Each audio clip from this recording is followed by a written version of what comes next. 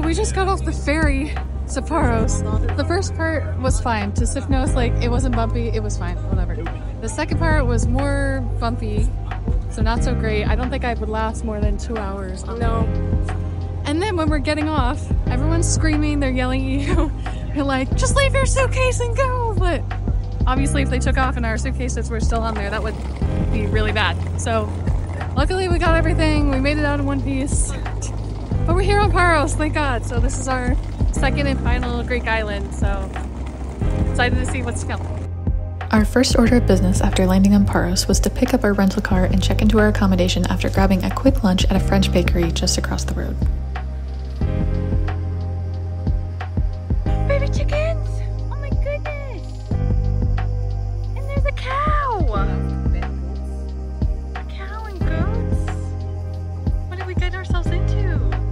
So there was a cute little farm in the property just next to our place, but luckily the doors were thick enough that we didn't hear the roosters crowing each morning. The room rental was super cute, had AC, and a lovely little terrace which we used for our breakfasts and dinners most days of our trip.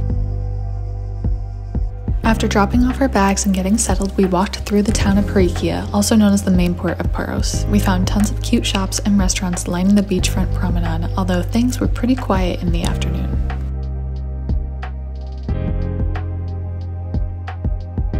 When booking accommodations for this island, you'll find that Paros and Nausa are the main options. We actually really enjoyed staying near this town as it was a bit quieter and perfect for an evening stroll or to have dinner with a sunset view.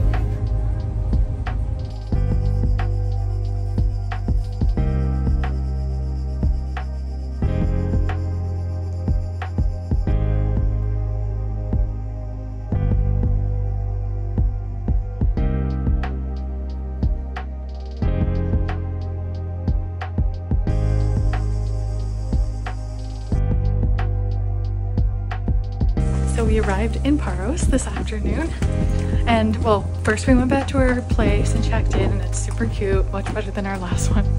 But we're really enjoying the town of Paros because it's just adorable, and it seems very well taken care of. Like, everything is well painted, the buildings are so white, it's so cute. I think we're really gonna like this island. After that, we went back for a quick rest and a much needed shower, watching this gorgeous sunset from our terrace before heading back into town for a delicious pizza dinner.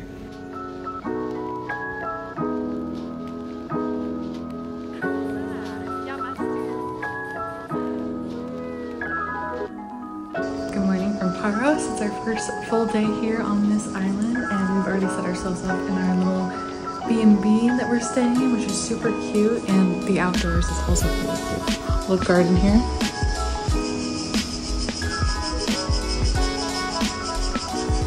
A perfect place to wake up in the morning and just enjoy. So we had dinner in the town of Paros last night and then walked around after, and it was much more lively than Milos, I would say. Much more people from different international destinations as well. So we really enjoyed the vibe and just had a nice pizza dinner at a little restaurant on the waterfront there. And today we're going to the other most popular town, Nausa? I don't know how to say it, but it seems very cute, so I'm excited to see that. And then maybe we'll go to a beach this afternoon because it seems like it's going to be another warm day here in Paros. Also, we'd highly suggest renting a car for this island. It's usually about a half-hour drive to any of the main attractions, and with the heat, you'll definitely want AC. Plus, gas prices here will add up super quick, especially with a smaller tank, if you opt for a scooter or ATV instead, so it ends up being more economical this way. Okay, Nausa is so cute and charming. I'm really loving the buildings here. And there's a little fortress at the end of this walkway in the middle of the water that you have to get to, but might be my new favorite town we visited. We heard a few people say this town reminded them of a mini Mykonos, but it was so nice to explore earlier in the day before it got too busy. Once evening comes around, you'll be fighting for a place on the sidewalk with all the restaurant tables spilling out onto the streets. This town is absolutely stunning though, and it comes with a higher price tag if you plan to book a few nights here.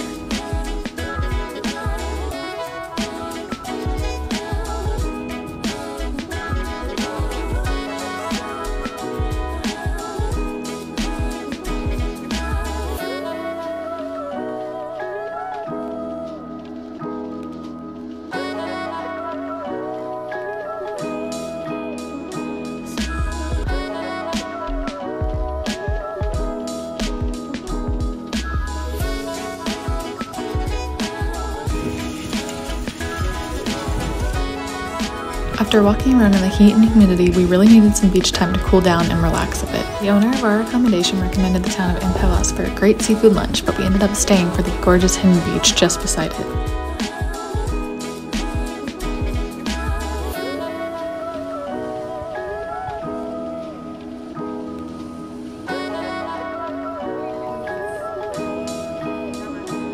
Okay, listen, if you're coming to this town, Paros, you have to eat at this restaurant. I'm not joking. The view is incredible, the food is amazing, and well priced, and we loved it. After filling up on shrimp saganaki and seafood spaghetti, we took the rest of the day to swim in the turquoise waters of this incredible beach. Plus, we got some shade from the cliffs in the afternoon to combat the grueling heat of the day.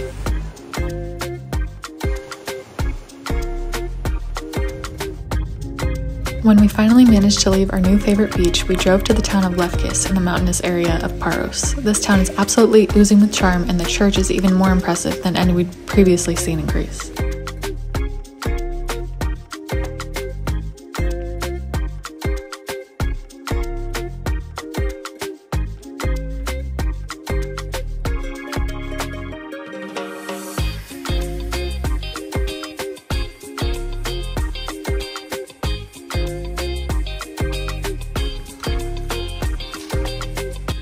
So after spending 5 hours on the beach today, well, in that area with the restaurant and the little beach that we found all to ourselves, we decided to come up to Lefkis for the evening, and it was the perfect time around like 6 p.m. where it wasn't too hot, but there was still some very good lighting, and the church here is beautiful. Maybe the most beautiful we've seen on the island so far. Oh, but there's so many cute little kitties. Oh. That's so precious. We just want to take them all home with us. And there was a cute little fluffy dog on the beach. So many animals. But yeah, really like this town. Very charming.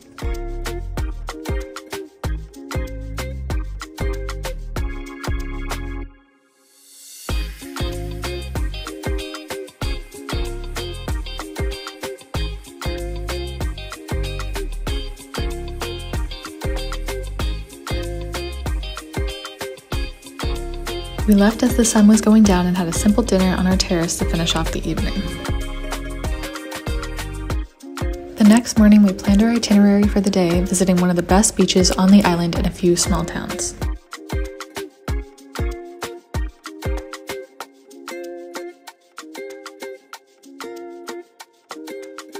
Our second full day in Paros, and we were on our way to the Golden Sand Beach this morning, but we made a quick stop at Aliki, which is a little village that's known for its seafood and just having a couple restaurants, and it seems very cute and charming. I would definitely stay here if we had more time on the island because it's very sleepy and quiet, but the beach looks very nice. So it's a good stop, and I think we're gonna get back on the road now.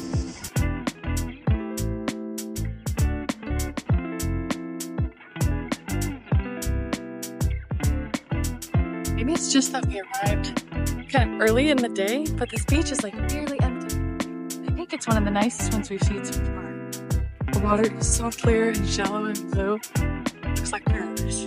So we just finished up at the Golden Sand Beach, which maybe have been my favorite so far because it's so clear and shallow for a long distance, so you can swim as much as you want. And we didn't see the fish, so honestly I just swam for probably an hour or more, and it was the best thing ever. But now we're coming out to Piso Livadi, I think is the name of the town, and we're gonna have some lunch and just admire the sea views on a beautiful day.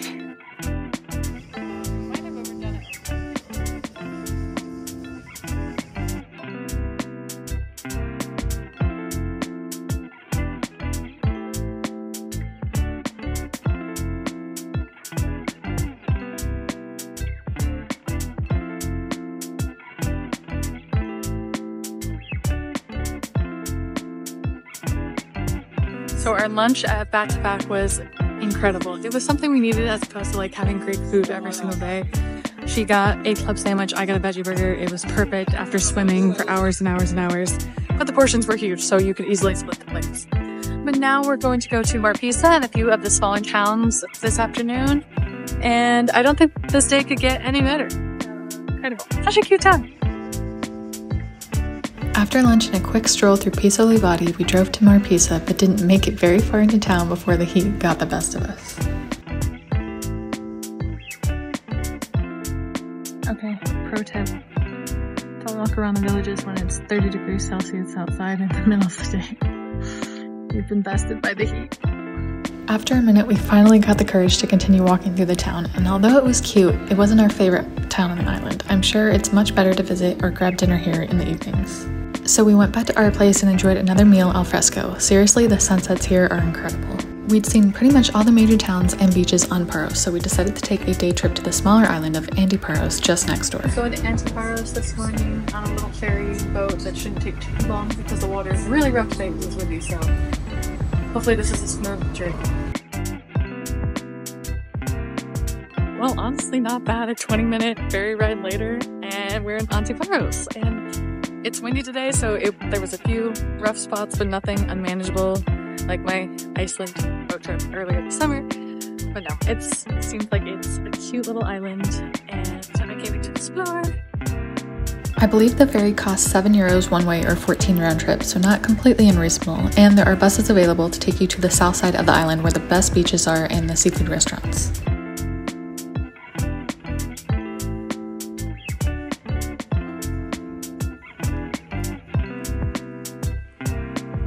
This town is so cute. I think if you come to Paros and you don't come to Paros, you're missing out because it's much more quiet, much more relaxed. There's cute shops and restaurants, and we've just been wandering around and we really like it.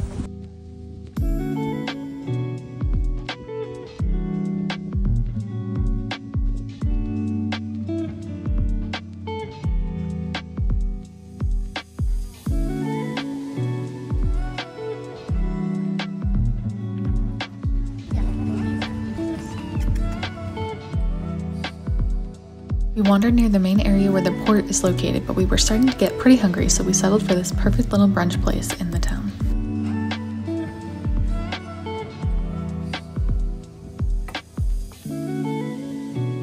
Really enjoyed this place, and we heard their dinner menu is incredible as well.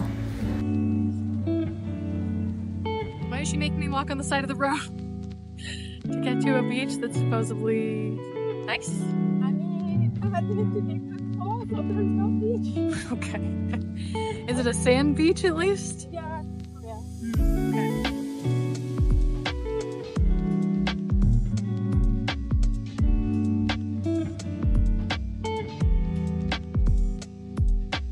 Okay, so maybe the way back from Paros wasn't as fun.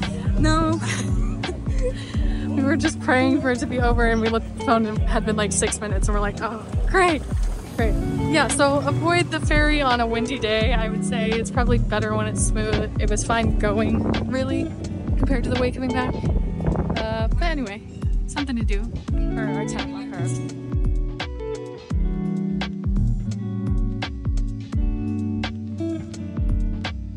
So after we got back to our place, we took a little bit of a rest because that boat ride kind of had us nauseous. But we're coming out to okay, I'll put the name here. But anyways, a cute little town that's near Marpisa where we were yesterday, but we didn't get a chance to see it. So we're gonna see it tonight, and we might have dinner in Nausa after. So looking forward to that. This is the town that really became an unexpected highlight for us. We loved all the little murals and painted details, and it was absolutely overflowing with bougainvillea.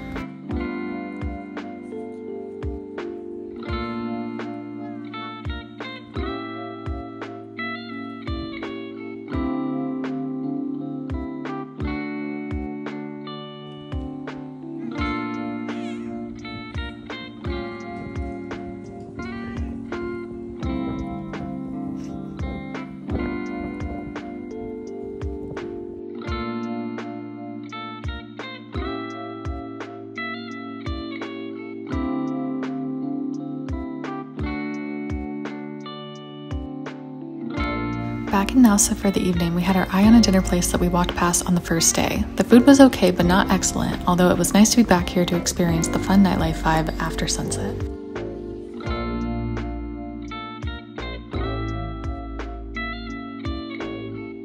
Our last full day on Paros and exploring the Greek islands, so we spent a little bit of time at Paros Beach this morning. It was beautiful with the natural rock features, but I think we enjoyed the Golden Sand Beach just a bit more. And we weren't about to leave without revisiting our favorite restaurant here. My advice for this place is to order a meze of spreads and small dishes to share. The tzatziki was incredible, and our favorite will always be the shrimp saganaki. Also, we wanted to come back just for the dessert, and yes, it was totally worth it.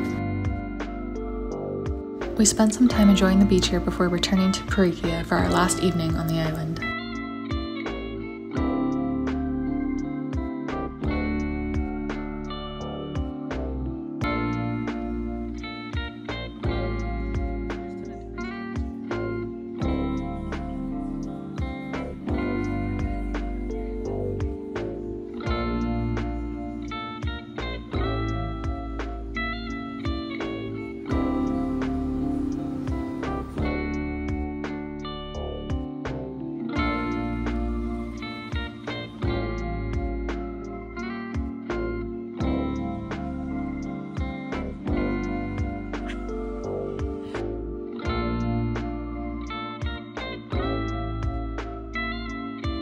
Yesterday was our last full day on Paros, so this morning we're heading back to Athens on the ferry.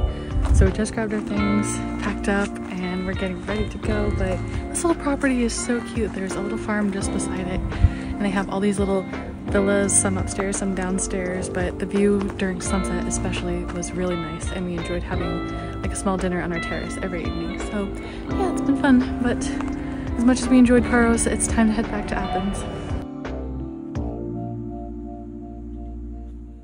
So nice they agreed to drive us down to the port so we didn't have to walk our bags all the way down there.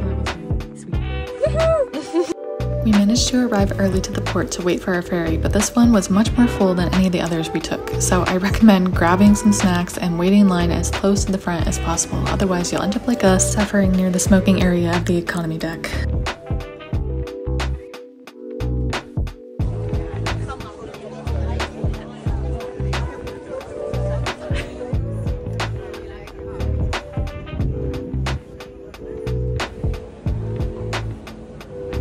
Just after we checked in, an afternoon thunderstorm rolled through, which was impeccable timing actually.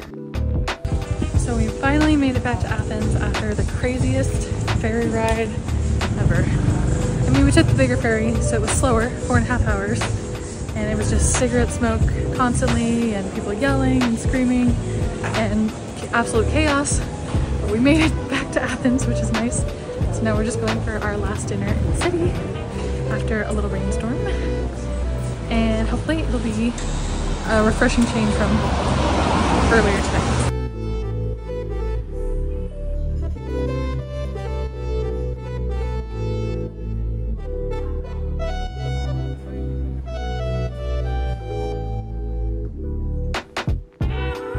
After our last evening stroll around the city, we woke up the next morning with plans for a big brunch, and this place definitely delivered.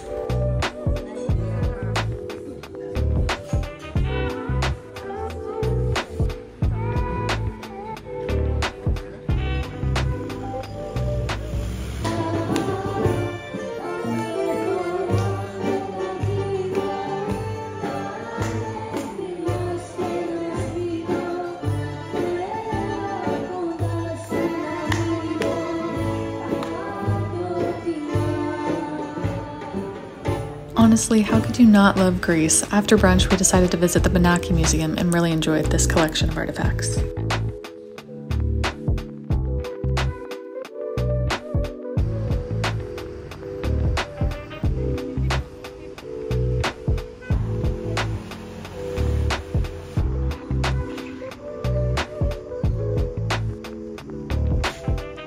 We're back in Athens for our final day before we head home, or well, on to the next destination anyway.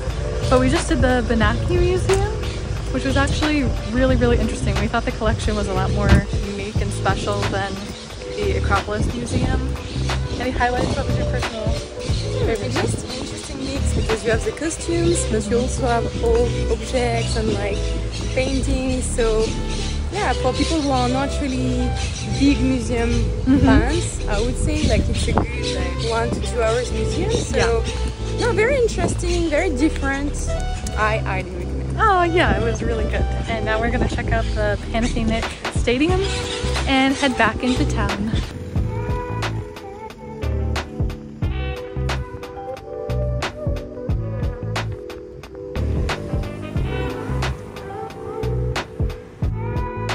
It was bittersweet spending our last day in Athens, where our trip started 2 weeks prior. We both said the city felt really unique, and we enjoyed just wandering around for our last afternoon here.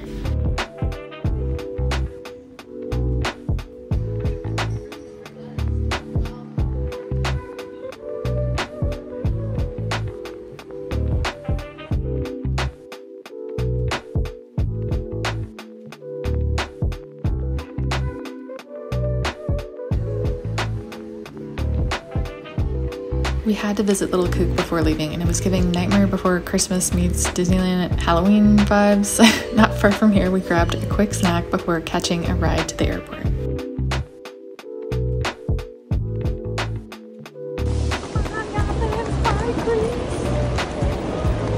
Laura and I have been doing yearly girls' trips to various countries over the years, and it was so nice to reunite in Greece this time. We love the islands we chose to visit, and I can't wait to visit more in the future.